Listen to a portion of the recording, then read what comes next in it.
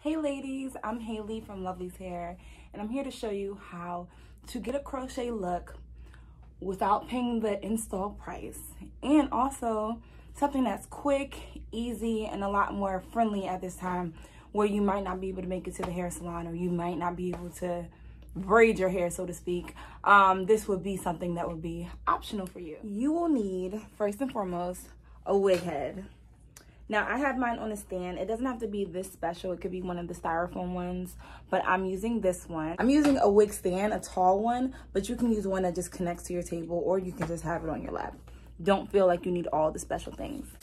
I'm using Brazilian DeepTwist in 10 inches, and I'm also using Brazilian Deep Wave. This one is a tad bit tighter. So I'm just saying that for what I'm doing, you can use any hair that you like best. You also want to get a crochet lace wig cap. This is a wig cap I'm using, and this one has a lace part, but if you wanted, you can use a regular one. So I'm using this kind of crochet needle, which is really familiar. You can find this at the hair store, Amazon, you know. And then I'm using this other needle, just because I'm anal, you don't have to. This needle is just like the other one, but smaller. It's a little bit smaller.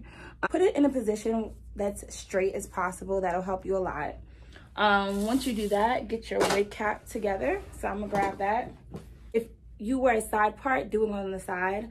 I wear a side part, so I'm gonna do mine going towards the side, because I always wear my part on the left-hand side. I switch it up every now and then, but preferably it's always on the left-hand side for me. So I'm gonna put that right there. And let me show you, the great thing about this wig is it already has the combs in it. If you can see, it'll be really easy to get on, okay? So I'm gonna put this right here, exactly how I want it. And I'm gonna use these T-pins to lay it down. I don't know if you can see that. Dun, dun, dun, dun. It's kind of bright. That's the T-pin. But you could use like a regular, like, what do you call it? Thumbtack. Here I'm just securing it on the sides and on the back.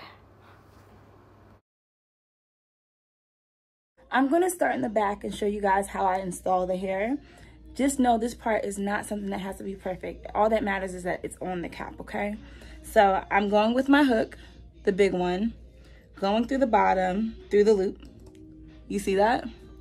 Grabbing the hair. You see that? I'm grabbing it by the hook, pulling it through. You see that? And once you pull it through, there's a hole. You see this hole? You pull a strand through there. One strand went through. And then we're pulling that same strand through again. And we made a knot when we did that. That's it, okay? I'm gonna show you guys another way you can do this, because I like for you to have options. Pull it through the loop, and you can pull both strands through that hole. Turn it and pull both strands through. And split it. I'm gonna show you guys a couple more times, because there's so many different ways you can do this. Honestly, I don't want you to be very specific. Because it's a wig, you're not going to see all the inside, so it doesn't even matter how perfect it is. So, okay, we're pulling both strands through, turning the loop, pulling both strands through, and then pulling one strand through. Now, I've done this multiple ways just so you can have options. When you go back and watch this video, just use whichever one fits for you. I know we are on a short period of time, so I'm gonna go pretty fast for y'all so you guys can see how easy it is, okay? As I talked about, you guys, you can use any of those 4 methods that I showed you on how to install this hair. There is no perfect way. Be very cool about the spacing. You don't have to go really tight until you get towards the top. You can have a good amount of space between the sections until you get to the very top. We are now at the end, where I'm going to show you guys how to finish the part so you end up having a closure effect at the end. So basically you get your strands of hair and take a little strand, not a lot, probably about that much out of this big piece. Separate it. And this is what we do. We go into this area here where you can see the loop in the lace right there. We get up really close here, get our hook. Actually, we're gonna go with the smaller hook for this part. Get the hook, go in where the loop is, right where it meets the lace. And once you get that through, right where it meets the lace, you see that little black piece right here? We're gonna grab our hair, close the hook. So the hook is closed and the hair is in it, little piece of hair right there. Pull that through. Now we have this loop just like we had in the back. This hoop right here, you can see it. We're gonna pull one strand on the inside through. So this one on the outside, that's giving you the closure effect, is out. But this inside one, we're gonna pull through the hoop. We're gonna twist the loop and pull it through again. And pull it tight. And then you have a knotless part. So you can't see where your hoops are right there. So I'm gonna do another one for you guys, just so you'll know. But I have a long YouTube video on this if you guys wanna see the full details on how this is done for the knotless loop. So we're gonna pull it through the black part, right where it meets the lace. Grab a little piece of hair, not a big piece. This will make a big difference. Once you grab the loop, you'll go through one time, twist the loop, go through another time. And you could twist it again for good luck. And then you pull it.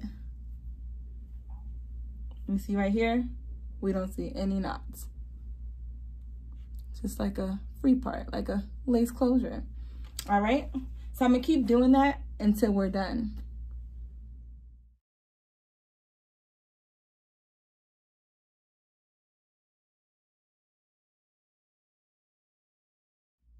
All right, we're about to go over the finishing touches. So in order to make sure this line looks as legit as possible, I'm just hitting it with the blow dryer to just make sure you can see the lace so it doesn't just bombard itself right there. So you can always squish it in a little closer if you want to, but right here, that's too close. So I'm hitting it with the blow dryer.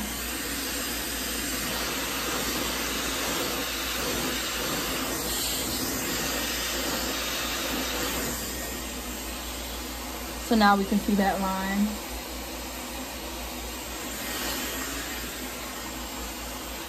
All right. Another thing you want to do too, if your knots aren't perfect or aren't as clear as you want it to be, that there's no knots, you can always tease it a little bit with a comb. And you just go right at the roots like this. And you might want to grab it a little bit. Hold the hair up and it just blurs the line so you can't see where it is. Let me do the same thing on this side. Now we basically have like a lace closure. Crochet with it, isn't that amazing? So, in order to make it look amazing, more amazing, and define the curls, we're gonna use this honey almond foam, which you actually can use on your natural curls. If you look on my Instagram, I do a lot of tutorials with it on natural curls, but we're gonna use it to calm these curls down as we cut it to the style that we want it to be.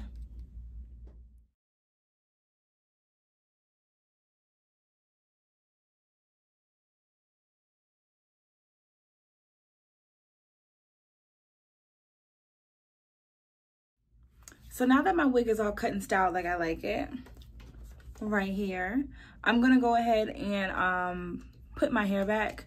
So it could be done in braids, it could be done in twists, it could be done in ponytails. Depending on the density of your hair, you might have to do it differently. As you guys can see, I have a lot of really good thick hair. So in my case, I'm gonna do something different. I'm gonna like twist it down into ponytails. So I'm gonna show you what that looks like just for those people who said they can't braid. Basically, y'all, all I did was hit my hair with some water and some honey almond foam, and I just used that to flat twist my hair and like chunky twist more so. And I'm pulling those chunky twists together into a ponytail. So now that my twists are all twisted into a ponytail in the back, I'm gonna lay down my edges with Influence Twist and Lock Gel.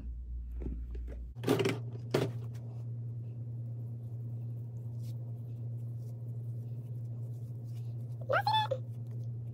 And it works best when mixing it with the foam. Way to the box. Alright. Same thing here. Just along the part line, just so it looks defined with the part that's on the wig. Not just kind of loose because that hair is a little too short. So we'll just tuck that underneath. Alright. We are slick and laid. Now time to put on the wig. And now I'm basically just putting the wig on, you guys. Nothing crazy. I put it on my head and I cut off the lace in the front. And it's really simple. It's nothing crazy. It's a short piece of lace. You just cut that off. And now I'm just trimming around my face to make sure it frames my face well. Okay, guys. This is it. I'm really happy with the end results. The only thing I would like to do, in addition to probably just fluffing it and playing with it a little bit, is adding a concealer down this line. Because even though it is great, it's lace or whatever, you know, when you lay wigs with lace, you want to make sure the skin tone is perfect. And I don't think the skin tone is perfect. So what I am going to do, because I'm at the salon right now, is I'm going to go home and add the concealer just to show y'all the finishing touches that I would do to make it perfect. But I think it's pretty amazing as far as for a crochet wig. Like, you can just throw on and take off and throw on and take off.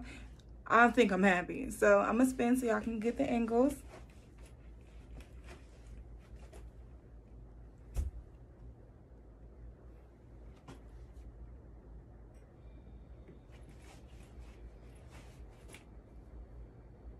And I do like to keep the edges out. I think that that helps with it looking more natural, having that edge line out instead of it just being wig all the way up to the front. So yeah, y'all, I'm pretty happy.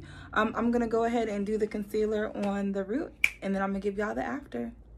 Thanks. Okay, you guys, I'm at home. So I'm gonna show you how I go ahead and make that part more seamless.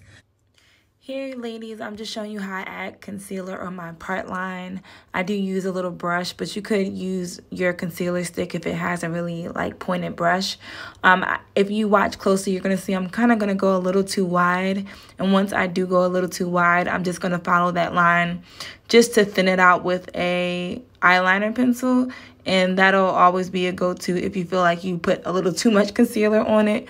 Just put eyebrow pencil along the line just to narrow it out so you don't have to worry about it looking like you have a really wide part. Thank you guys so much for watching. I appreciate you guys. I hope this is helpful. If you guys do it, definitely tag LoveLeys Hair so I can see your great work. But if you need help, reach out to me. I got your back too. Love you guys. Bye. So yeah, you guys, I'm just going to shake it one time to show you guys how stable this wig is and how secure it is and just the finishing look. Again, I appreciate you guys watching. Make sure you follow me at LoveLeys Hair if you need anything else. See ya.